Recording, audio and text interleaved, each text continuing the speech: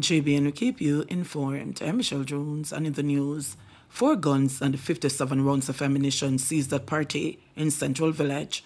Please remember to subscribe, like, share, leave us a comment, and click the notification bell to receive our daily news items. The St. Catherine South Police early this morning seized 4 guns and magazines containing 57 rounds of ammunition at a premises in Central Village where a party was being held. The police report that between 3:50 a.m. and 5:25 a.m., a team conducted a targeted raid in the area and searched the premises.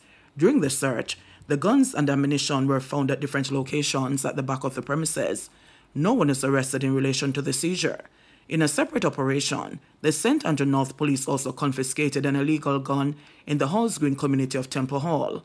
Reports are that at about 11:50 p.m., lawmen observed 2 motorcycles speeding along the roadway. It is reported that the drivers were signaled to stop. However, they turned and tried to evade the police before crashing into a wall. The occupants then fled the scene. The lawmen then searched the area and found a high-point model pistol with 2.380mm rounds of ammunition. Investigations into both seizures are ongoing.